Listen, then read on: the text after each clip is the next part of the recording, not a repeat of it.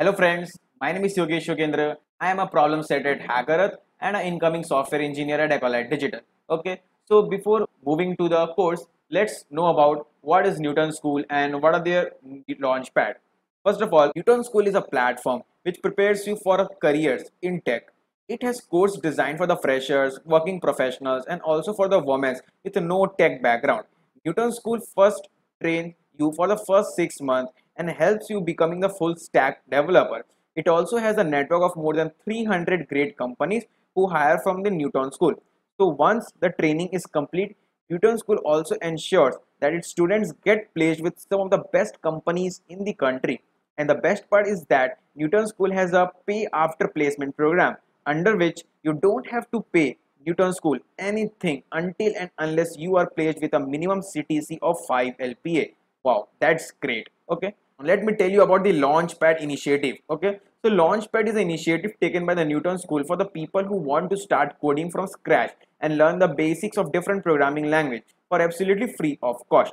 This video would also be available in the Launchpad section of the Newton School.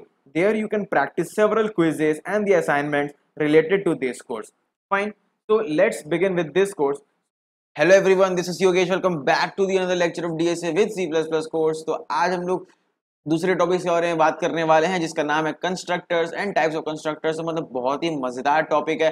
तो यार इस topic को देखने से पहले मैं तुम्हें बोलूंगा यार, पहले जाके हमारे प्लेलिस्ट में जाके तुम चेकआउट कर सकते हो।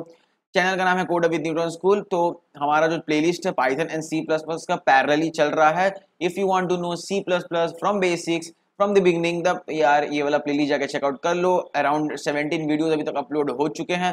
अगर तुम्हें सी प्लस तुम स्टार्टिंग सीखना है तो मतलब ये प्लेलिस्ट देख लो कि तुम्हारा बहुत मजा आएगा। और फिर ये पाइथन की भी तुम लोग प्लेलिस्ट देख सकते हो if you want to know Python. And one more thing, if you're new to our channel then please subscribe and press the bell icon so that you will be notified first when we upload our new videos। ठीक है, तो यार मतलब subscribe कर दो, ठीक है, अगर तुम लोग को यार वीडियोस देखनी है तो चलो आज का टॉपिक हम लोग स्टार्ट करते हैं। जो आज का टॉपिक है constructors and the types of constructors. मतलब कंस्ट्रक्टर्स होते क्या है भाई, कंस्ट्रक्टर्स क्यों यूज करना है, क्या होते हैं, मतलब कॉन्सेप्ट क्या है पूरा कंस्ट्रक्टर हम लोग जानते हैं। ठीक है, तो हम लोग लास्ट डे क्या पढ़े थे कि हमारा जो क्लास है, ठीक है, हमारे क्लास के अंदर दो पार्ट्स होते हैं। एक होता है हमारा मेंबर फंक्शंस, ठीक है, हमारा होता है मेंबर फंक्शंस, और दूसरा होता है डेटा मेंबर्स। ठीक है, हमारा होता है डेटा मेंबर्स। ठीक है, तो डेटा मेंबर्स क्या थे, नॉर्मल वेरिएबल्स, इंट ए, int B, int name, string name, int as वगैरह वगैरह। मेंबर फंक्शंस क्या थे, जो फंक्शनैलिटी दे रहे थे, मतलब इनपुट लेना, बेसिकली मतलब क्या डिफॉल्ट वैल्यूज इनिशियलाइज करवाना, डिस्प्ले करवाना, कोई फंक्शनैलिटी देना, जो फंक्शंस लिखते थे क्लास के अंदर। ठीक है, तो वो हो गए हमारे मेंबर फंक्शंस, और जो वेरिएबल्स थे हमारे डेटा मेंबर्स हो गए। ठीक है, तो भैया कंस्ट्रक्टर क्या है, कंस्ट्रक्टर क्या है, तो constructor is also a member function but special member function है। ठीक है, तो ये एक तरह का स्पेशल मेंबर फंक्शन है, तो उसको स्पेशल मेंबर फंक्शन बोल सकते हैं। और इसका क्या होता है, same name as class name, इसका जो नाम होगा वो same name as class name. ठीक है, and does not have any return type, so does not have any return type. ठीक है, तो बेसिकली कंस्ट्रक्टर को बोल सकते हैं constructor is a special member function which is having same name as class name and does not have any return type। ठीक है, तो देखो बाकी मेंबर फंक्शंस का क्या होता है, नाम क्लास का जैसा नहीं होता है। ठीक है, उसका डिफरेंट नाम हो रहा होता है। ठीक है, और उसका कुछ ना कुछ रिटर्न टाइप होता है, इंट, फ्लोट, डबल, कुछ ना वॉइड, कुछ भी होता है, but constructor does not have any return type and has same name as class. ठीक है, तो ये तुम्हें समझ आ गया कि कंस्ट्रक्टर थोड़ा एक स्पेशल मेंबर फंक्शन है। और काम क्या करता है कंस्ट्रक्टर, तो constructor is used to allocate the memory for the member functions. ठीक है, और डेटा मेंबर। सो हम लोग बोल सकते हैं क्या कंस्ट्रक्टर क्या करता है, हमारा हमारा जो मेमोरी है ना उसमें हमारा एलोकेट करता है, मेमोरी एलोकेट कर रहा होता है फॉर दी क्लास के जितने मेंबर्स होते हैं, डेटा मेंबर्स वगैरह वगैरह होते हैं, उन लोगों के लिए ये क्या करता है, हमारा मेमोरी में एलोकेट करता है। ठीक है, तो फिर कंस्ट्रक्टर को हम लोग कैसे कॉल करेंगे, तो वो हम लोग चलो एक बार जाके आईडी में समझते हैं। ठीक है, तो आईडी में ज्यादा बेटर समझ आएगा हमें। ठीक है, तो यार फटाफट आईडी में आ जाते हैं। तो फटाफट मैं क्या करता हूँ, पहले एक क्लास बना लेता हूँ। तो हमारा जो क्लास का नाम हो रहा होगा, मैं क्या करता हूँ, पर्सन रख देता हूँ। ठीक है, मैं क्लास का नाम पर्सन रख लिया। तो ये लो, यहाँ सेमीकोलन लगाना मत भूलना। तो मैं यहाँ पर क्या करता हूँ, डायरेक्टली पब्लिक ही ले लेता हूँ और यहाँ मैं नेम ले लेता हूँ। ठीक है, तो तुम लोग यार कुछ भी ले सकते हो, तो मैं एक सिंपल सा एक नेम रख रहा हूँ। Now I am going to make a constructor. तो कंस्ट्रक्टर का मैं क्या बोला, constructor is having a same name as this class name, ठीक है। तो क्लास का नाम पर्सन है, कंस्ट्रक्टर का नाम भी पर्सन है। और देखो कंस्ट्रक्टर कोई रिटर्न टाइप नहीं है, देखो हम लोग कुछ स्टार्टिंग में इंट वॉइड डबल कुछ नहीं लिखे हैं, ठीक है, कोई रिटर्न टाइप नहीं हो रहा है। मैं अंदर क्या कर रहा हूँ, डायरेक्टली मैं क्या कर रहा हूँ यहाँ पर, मैं एक काम करता हूँ, मैंने सी आउट करता हूँ, चेक करता हूँ कंस्ट्रक्टर इज कॉल्ड, मैं लिख देता हूँ CONSTRUCTORS, ठीक है। तो भाई साहब कंस्ट्रक्टर्स, कंस्ट्रक्टर ही लिख दो यार, कंस्ट्रक्टर इज कॉल्ड, ठीक है। और मैं यहाँ पर सेमीकोलन मार दिया। तो देखो यहाँ पर कंस्ट्रक्टर का सिंपल सा बात है, constructor is having same name as the class name and doesn't have any return type. और मैं इसके अंदर लिख दिया कंस्ट्रक्टर इज कॉल्ड, मतलब जब ये वाला पार्ट एग्जीक्यूट हो रहा होगा तो ये वाला सी आउट हो जाएगा, तो हमें समझ आएगा कि कंस्ट्रक्टर कॉल हुआ भी है कि नहीं हुआ है। अब तुम लोग बोलोगे कंस्ट्रक्टर को कैसे कॉल करेंगे हम लोग, क्या इसको हम लोग डायरेक्टली ऑब्जेक्ट बना के कॉल कर सकते हैं, क्या कर सकते हैं, कैसे कर सकते हैं, ये जानना है हमें, ठीक है। तो कंस्ट्रक्टर को कॉल करने का मतलब वो कोई अलग तरीका नहीं है, वो क्या करता है, क्लास ऑटोमेटिक प्रोग्राम क्या करता है, उसे ऑटोमेटिक कॉल करेगा। कब करेगा, when you are creating an object. तो देखो मैं यहाँ पर एक ऑब्जेक्ट बनाने जा रहा हूँ, तो मैं यहाँ पर लिख दिया पर्सन पी, बस इतना लिखा और कुछ नहीं। तो इसका मतलब क्या हुआ, we have created an object, अभी ऑब्जेक्ट क्रिएट हो गया। तो जैसे ही हम लोग ये लाइन लिखेंगे, प्रोग्राम क्या करेगा, ऑटोमेटिक इस कंस्ट्रक्टर को कॉल कर देगा। तो इसका मतलब क्या हो गया, कंस्ट्रक्टर को कैसे कॉल कर रहे हैं, when we are going to make any object of a particular class, then that constructor is automatically called, ठीक है। तो मतलब जैसे हम लोग यहाँ पर ऑब्जेक्ट बना है, ये वाला हमारा ऑटोमेटिक कॉल हो जाएगा। तो लोग ट्राई करके देखते हैं, रन करते देखते हैं वो लाइन रन हो, वो लाइन प्रिंट हो रहा है कि नहीं। तो हम यहाँ प्रोग्राम रन किया और हमें यहाँ आउटपुट क्या दिख रहा है, कंस्ट्रक्टर इज कॉल्ड। इसका मतलब पक्का ये लाइन एग्जीक्यूट हुआ है, तभी हमें आउटपुट में ये लाइन दिख रहा है। इसका मतलब क्या हो गया, हम लोग जैसे ही ऑब्जेक्ट बनाए ऑटोमेटिक ये वाला लाइन जो है ट्रिगर कर गया, मतलब कॉल हो गया। मतलब तुम्हें कंस्ट्रक्टर के बारे में समझ आ गया यहाँ पर कि हम लोग क्या कर रहे हैं यहाँ पर। तो अब देखो यहाँ पर बेसिकली क्या क्या यहाँ पर हम लोग जैसे ऑब्जेक्ट क्रिएट किए, कंस्ट्रक्टर ऑटोमेटिक कॉल हो गया, और कंस्ट्रक्टर क्या करेगा, हमारा मेमोरी एलोकेट कर देगा for the object in the memory, ठीक है। ये वाला बात तुम्हें क्लियर हो गया। हम लोग क्या कर सकते हैं, इनिशियल वैल्यूज को भी हम लोग यहाँ पर असाइन कर सकते हैं। जैसे मैं यहाँ पर क्या करता हूँ, मैं क्या करता हूँ, नेम इज इक्वल्स टू, मैं क्या करता हूँ, नेम प्लीज, तो मैं यहाँ कुछ नहीं लिखा हूँ, ठीक है। तो हमारा क्या किया, जैसे मैं ये ऑब्जेक्ट यहाँ जैसे क्रिएट किया, ऑटोमेटिकली ये वाला जो हमारा 3 लाइंस ऑफ कोड ट्रिगर हो जाएगा, because it is a constructor. और देखो ये नेम को एक डिफॉल्ट वैल्यू दे दिया, नेम प्लीज, मतलब मैं नेम प्लीज लिख दिया यार, क्या अगर कोई नाम नहीं लिखेगा तो ऑटोमेटिक ये वाला जो स्ट्रिंग है ऑटोमेटिक इस नेम वेरिएबल में जाके असाइन हो जाएगा, ठीक है। मतलब नेम प्लीज ये वाला जो नाम है और ये जो स्ट्रिंग है वो ऑटोमेटिक क्या होगा, इसमें एक डिफॉल्ट वैल्यू मिल गया हमें, फाइन। तो यार ये डिफॉल्ट वैल्यू डालने की बहुत काम आती है। जैसे यहाँ पर मैं एज लिख देता हूँ, फॉर एग्जाम्पल एज, ठीक है। तो यहाँ पर इसको डिफॉल्ट वैल्यू एज भी दे सकते हैं, मैं क्या लिख दे रहा हूँ, as is equals to 0, fine. तो मैं यहाँ पर एक डिस्प्ले फंक्शन बना देता हूँ एक, ठीक है। एक डिस्प्ले फंक्शन हम लोग बना रखे हैं यहाँ पर, सी आउट नेम, ठीक है, और सी आउट एज, ठीक है, ENDL या एज, ठीक है। अब मैं यहाँ पे क्या करूंगा, डायरेक्टली इस फंक्शन, देखो हम लोग इसे ऑब्जेक्ट बना और कुछ नहीं किया, राइट। मैं क्या करूंगा, पी डॉट, हम लोग अगर डिस्प्ले कॉल करते हैं तो हमें यहाँ पर दिख रहा होगा नेम का वैल्यू नेम प्लीज और एज का वैल्यू 0। देखो ये दोनों डिफॉल्ट वैल्यूज आ चुके हैं, इन दोनों बंदे में नेम एंड एज में डिफॉल्ट वैल्यूज आ गए हैं, फाइन। तो कैसे डिफॉल्ट वैल्यू आ गया, क्योंकि हम लोग तो बस यहाँ डिस्प्ले कॉल किए, तो डिस्प्ले में नाम और एज तो असाइन नहीं होना चाहिए था, बट असाइन कैसे हुआ, हम लोग ऑब्जेक्ट क्रिएट किए, कंस्ट्रक्टर हमारा कॉल हुआ, कंस्ट्रक्टर क्या करेगा, नेम और एज को डिफॉल्ट वैल्यूज दे देगा। तो मैं बार बार डिफॉल्ट बोल रहा हूँ, इसका मतलब कंस्ट्रक्टर का कुछ टाइप्स भी होता होगा। Let's see the types. तो हम लोग आ जाते हैं टाइप्स के बारे में देखने के लिए। There are 2 types of constructor, one is default constructor and second is parameterised constructor, ठीक है। तो डिफॉल्ट कंस्ट्रक्टर के बारे में हम लोग जानते हैं यहाँ पर।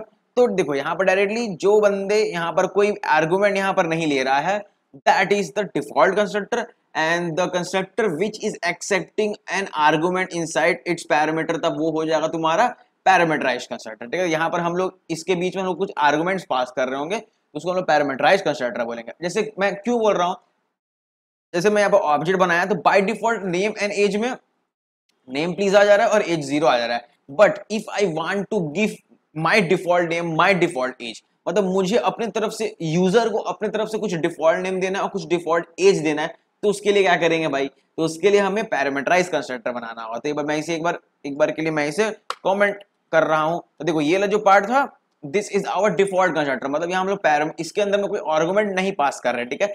तो ये जो हमारा कंप्यूटर है वो हमारा एज को नेम प्लीज कर दे रहा है, एज को 0 कर दे रहा है। तो ये यूजर नहीं किया ना, क्योंकि यूजर को भी कुछ मन है डिफॉल्ट वैल्यूज देने का, ठीक है। तो मैं यहाँ पर क्या कर रहा हूँ, मैं यहाँ क्या करता हूँ, हमारा क्या नाम था, पर्सन, ठीक है।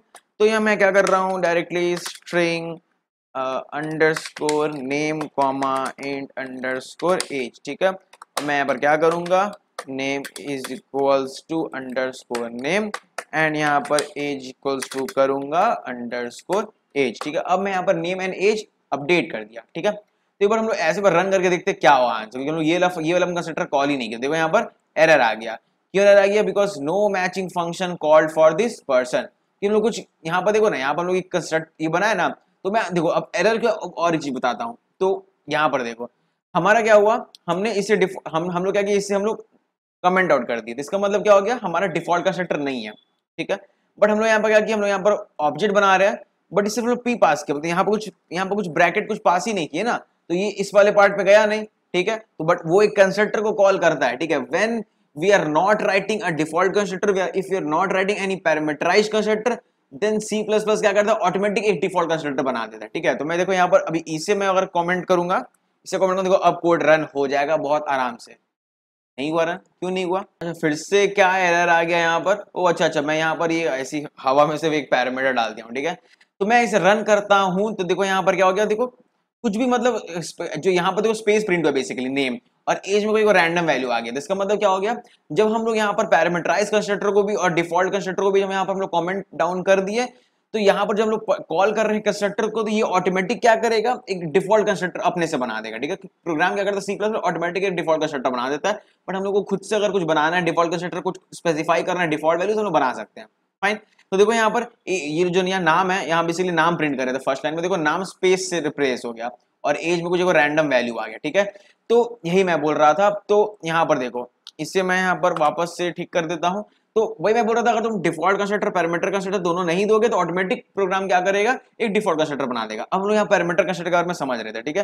तो यहाँ पर देखो मैं यहाँ पर पी में पास करूंगा, नेम को मैं पास कर देता हूँ फॉर एग्जाम्पल योगेश, और मैं यहाँ पर एज लिख देता हूँ 21। डायरेक्टली मैं यहाँ पर रन करूंगा और हमें यहाँ पर डिस्प्ले को दिखने को मिल रहा होगा, name is as, name is Yogesh and as is 21, fine. तो मैं ये डिस्प्ले फंक्शन कॉल किया इसलिए, देखो यहाँ पर मैं कुछ इनिशियलाइज नहीं किया, डायरेक्टली मैं एक नया ऑब्जेक्ट क्रिएट किया जिसका हमें जो हमारा क्या था, पैरामीटराइज कंस्ट्रक्टर को कॉल कर रहा है। Why, because we have pass to arguments here, name and as. तो ऑटोमेटिक इस लाइन को पकड़ लेगा और हमारा नेम एंड एज दोनों यहाँ पर कॉल हो जाएगा। तो यहाँ पर नेम एंड एज इनिशियलाइज हुआ, फिर डिस्प्ले फंक्शन कॉल किया, डिस्प्ले यहाँ हो गया, रन किया, हमारा यहाँ पर योगेश एंड 21 प्रिंट हो गया। तो आई थिंक तुम्हें डिफॉल्ट कंस्ट्रक्टर एंड पैरामीटराइज, देखो अब मैं यहाँ पर इसे हटा देता हूँ एक बार के लिए, और यहाँ पर हम लोग क्या करेंगे, इसे ओपन कर रहे होंगे, ठीक है। तो यहाँ पर हम लोग रन करेंगे तो हमारा कुछ और ही प्रिंट होगा। तो यहाँ पर अच्छा, यहाँ पर हमने यहाँ पर हम लोग डिफॉल्ट वाले पार्ट को मैं हटा चुका हूँ, तो ये वाला पार्ट हटाओ, फिर से रन करो, तो हमारा यहाँ पर आंसर आ जाएगा नेम प्लीज एंड 0। अब तुम लोग बोलोगे यार दोनों को एक साथ खोल सकते, क्योंकि यार दोनों को खोल सकते कि नहीं, तुम बताओ। तो देखो मैं अगर खोल दिया दोनों को, देखो मैं यहाँ पर नेम प्लीज 0 हुआ, और जब मैं यहाँ पर इस पैरामीटर में यहाँ पर वापस से लिख दूं, अगर यहाँ पर योगेश और यहाँ पर 21 हम लोग रन करेंगे, अब देखना नीचे वाला फंक्शन कॉल, नीचे वाला कंस्ट्रक्टर कॉल हो जाएगा। तो तुम लोग बोले भाई ये कैसे हो रहा है, मैं तो यहाँ पर दोनों लिख कर रखा हूँ भाई, यहाँ पर मैं एक डिफॉल्ट कंस्ट्रक्टर भी लिख रहा हूँ, मैं यहाँ पर पैरामीटराइज कंस्ट्रक्टर भी लिख रहा हूँ। तो यार जब मैं यहाँ पर ब्लैंक रखा था, तो मेरा ये वाला कंस्ट्रक्टर कॉल हुआ डिफॉल्ट कंस्ट्रक्टर, बट मैं अभी वहां पर नेम एंड एज डाल रखा हूँ, तो मेरा यहाँ पैरामीटराइज कंस्ट्रक्टर कॉल हो रहा है। देखो यहाँ पर तुम्हें आउटपुट दिख रहा होगा, देखो मैं यहाँ हटा देता हूँ इसे, तो मैं यहाँ पर हटा दिया, ठीक है। मैं रन किया तो नो नेम एंड 0 रिटर्न हो यार, ये कैसे हो रहा है यार, कभी इसमें जा रहा है कभी इसमें जा रहा है, दोनों का नाम तो सेम ही है, दोनों का यहाँ देखो नाम तो सेम ही है। तो यहाँ पर कॉन्सेप्ट आता है ओवरलोडिंग का, ठीक है। तो इसके बारे में हम लोग नेक्स्ट क्लास में देख रहे होंगे। आज से मेरा काम था कंस्ट्रक्टर बताना, default constructor, parameterise constructor. I think तुम्हें तीनों चीज अच्छे से समझ आ गया। तुम लोग सोच रहे हो यार दो चीज एक साथ कैसे कॉल हो रहा है, भाई सेम नाम से दो बंदे कॉल हो गए, कभी उसमें जा रहा है कभी इसमें जा रहा है। तो this is the concept of overloading, वो हम लोग आने वाली वीडियोज में देख रहे होंगे, ठीक है। तो यार I think you have understood everything from today's class. तो if you are new to our channel यार, तो प्लीज यार सब्सक्राइब कर देना यार, और लाइक मार दो वीडियो को, बिकॉज ह्यूज मोटिवेशन मिलता है एक न्यू वीडियोस बनाने का। चलो मिलते हैं नेक्स्ट वीडियो में, तब तक के लिए Tata. Yeah, before ending this video, I will recommend you to please go back to the launch pad of the Newton School, where you can see all the assignments, you can clear your doubts, and yeah, you can get the certificates as well. So check out the Newton School, and yeah, bye bye.